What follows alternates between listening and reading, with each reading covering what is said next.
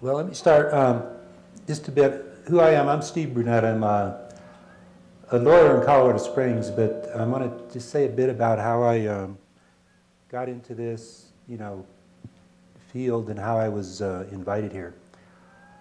I went to law school because I didn't know what I wanted to do when I grow up. I didn't, really plan to be a lawyer, but I went to law school just because I wanted to learn how to work within a system and be effective in working in the system. I've been a lawyer now about 30 years. I spent 5 years, the first 5 years in litigation, representing plaintiffs in medical malpractice, those types of cases, and then doing complex commercial litigation all over the United States. So I have some familiarity with Uniform Commercial Code, with high-level litigation, but I was working 60, 70 hours a week. My daughter's growing up without me, so I got out of that, got into legal publishing for 10 years, right? In that field, what I had to do, and this is getting to the point of why how I'm approaching this work, you have to look ahead 2 or 3 years about what areas of litigation are emerging, who is defining the frontiers of this, what lawyers, what judges are defining the frontiers of this. Because back then, when we had books more than digital materials, you had to plan ahead and invite an author to write a book for you, right? So I've approached this the same way. I've been practicing law in my hometown, Colorado Springs, since '96. I've done real estate litigation. I have a background in commercial litigation. Years ago, I've worked at national policy levels in forensic sciences. So when the economy started crashing, you have to have an entry point into something this complicated. It's a difficult area to grasp if you try to get it all in one time. So my entry point was, okay, what effect is this going to have on homeowners, real property records?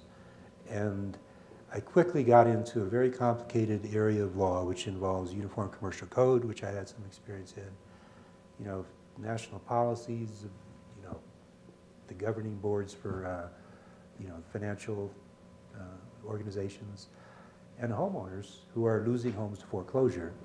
And I'd been involved in that litigation, and I knew that a foreclosure is, in Colorado, is not a final judgment, okay? I'm going to start with basics here and then try to relate it to it. I knew that I'd taken houses out of foreclosure before. A judge in a Rule 120 proceeding in Colorado holds a hearing if the homeowner objects to it, but it's not really much of an adversarial hearing typically. It can be. The judges have discretion to do more than they do. And out of respect for judges, people are complaining about judges, but judges have discretion. They also have a duty to work with what's in front of them, the evidence that's in front of them. In a Rule 120 proceeding, they're being inundated with so many of them that they don't take time in most courts in Colorado to deal with all of the evidence, to get down to the basics of who owns the loan, who has the right to foreclose. They just don't get to it. And I'm not saying that that's wrong. I'm saying that they have the discretion to do that or not.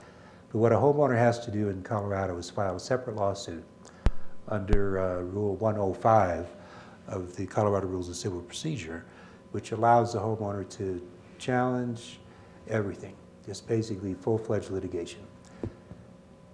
That's what I've been doing the last year and a half, 2 years in my law practice, with just a few cases. I haven't taken on too many. But what I'm doing is challenging the foundations of foreclosure, and I'm looking for good cases. Everybody in America who has a securitized mortgage is affected by what has happened in the securitization industry. Okay, and I want to get to that in a moment. But I have, for example, I'm not here to talk about cases other than in general. I have a case, though, for example, that a single mom locked out of her house the day after Christmas, 2008. She was making her payments. She'd been behind, but she got caught up. She was under a new agreement. Arrives home in her 40 acres east of Yoder with her 6-month-old or 18-month-old or mom, and the house had been locked, winterized, and she'd been making her payments. So that kind of case gives you more than just a securitization problem. And they have securitization problems. But what I'm trying to do is change the law in Colorado, the procedural rules and the law that governs these types of proceedings, by bringing in good cases. By good case, I mean, and everybody's got a good case if you got a securitized mortgage, but I mean in terms of like the validity of your title, which I'll get to in a minute again, because it's complicated, but I'm almost there. But to get the attention of a court, you really have to have more than just a securitized mortgage these days, you know, because everybody's got one, everybody's been affected by this, right? So what I'm trying to do is change the law in a way that anybody with a securitized mortgage, anybody with a title issue, will be more likely to get a fair hearing once the judges get from cases that will get their attention that there are some issues here that need to be dealt with, okay? So given that, my goal is to change the law in Colorado in governing foreclosure proceedings, and I've got a lot of materials here. I brought some handouts if you want to see them. There's a proposal that I will be floating around more with you know, elected representatives. Colorado Bar Association has a legislative committee. I'm going to get this fine-tuned and send it to everybody. The Attorney General, Colorado you know, Bar Association, the legislative advocacy group. The local El Paso County Bar Association has a subcommittee that's beginning to reconvene to deal with a lot of the issues involved in foreclosures. I'm going to get this to them as well. The Public Trustees Association, every elected representative I know.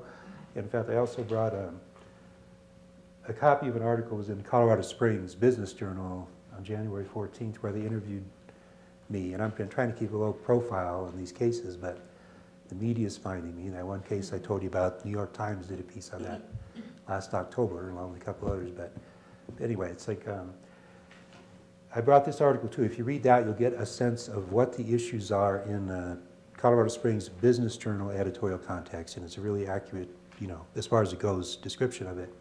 But if you look at that, it also identifies elected representatives on the committee that will be necessary to really make a proposal in this area to change the law. One of them, in fact, is here in Glenwood. He says he really wants to look at this. I can't remember his name, but he's a new guy. But there's like 5 new people on this committee. So I'm bringing this out just to educate people, as this film will educate people. And it's awesome to have films like this as well. So anyway, if I have materials here you can look at to get into what I'm talking about in as much detail as you want. And I'm not going to be lobbying. I'm too busy with cases and deadlines. I'm going to float this out there, and you know, there's support for it already. I'm getting emails and contact from around the state about this, just because it's so interesting.